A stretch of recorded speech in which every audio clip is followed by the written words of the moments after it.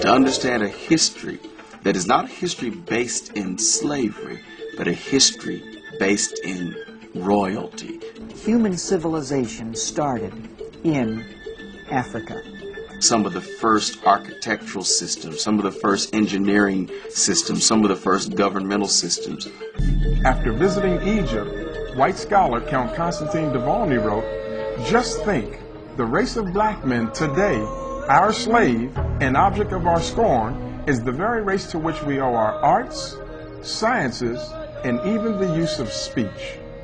In order to justify the economic drive of the slave trade, there had to be the denigration of black people. And so people began to see these sculptures of people with clear Afroid features. It was just incontrovertible. The facts, the reality that black people had designed this civilization. Ignore. Just refuse to publish any facts of African history that don't go along with our racial theories. When black contribution to civilization is too obvious, let's find a way to attribute it to outside white influence. Return to Glory, the powerful stirring of the black man.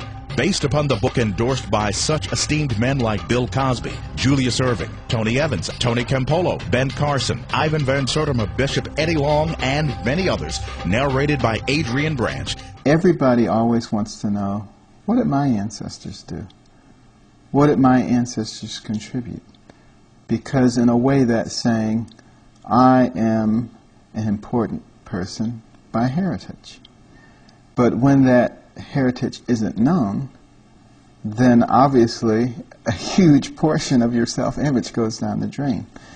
And that's why it's so important, I believe, you know, to take that young 6-year-old boy by the hand and walk down the street and give him a black history lesson and point to his shoes and say it was Jan Madsliger, a black man who invented the automatic shoe lasting machine.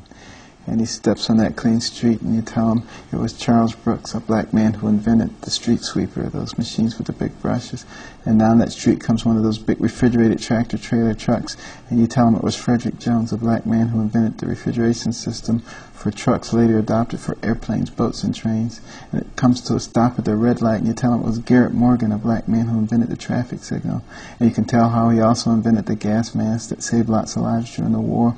And while you're talking about the war, Henrietta Bradbury, a black woman who invented the underwater cannon, made it possible to launch torpedoes from submarines. And while you're talking about black women, you can talk about Madam C.J. Walker, a black woman who invented cosmetic products for women of dark complexion, was the first woman of any nationality in the United States to become a millionaire on her own efforts.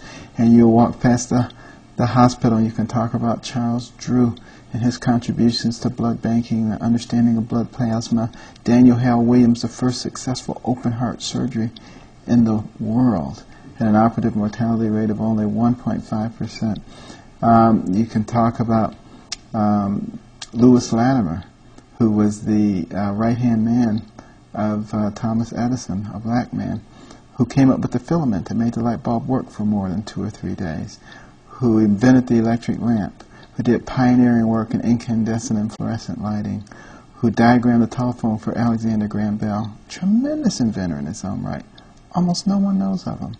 You can walk across the railroad tracks and talk about Andrew Beard, the automatic railroad car coupler, which spurred on the Industrial Revolution, or Elijah McCoy, automatic lubrication system for locomotive engines. And he had so many great inventions, people would say, is that a McCoy? Is that the real McCoy? Which is where the term comes from. One of the greatest inventors in the history of man. And people don't know that he was a black man. And, you know, that's how you remedy the situation. This film takes a penetrating glimpse into the history of the black man, presenting compelling visual evidence that the black man once dominated most of the civilized world, only to suffer a tragic downfall of epic proportion. Let the journey begin.